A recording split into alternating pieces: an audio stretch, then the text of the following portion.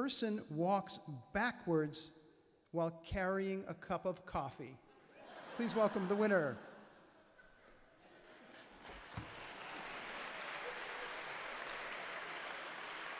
As we just saw, we all spilled coffee, all right? And we hate to spill coffee. And back in high school, I had a bit too much free time to myself, so I decided to write a physics paper about it, 15 pages long. And through a series of surprisingly rigorous mathematical arguments, I have found out the secret to not spilling coffee. You hold it from the top, you gaze straight forward, and start walking backwards. I know what you're thinking. Is this practical? Absolutely not. Not at all. Frankly, for those who want to not spill their coffee, that's why the lid was invented.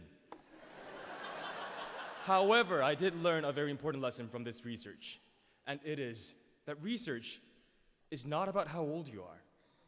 It's not about how smart you are. It's about how much coffee you can drink. And with enough coffee drinks and a little bit of bad luck, you might end up in Boston. Thank you.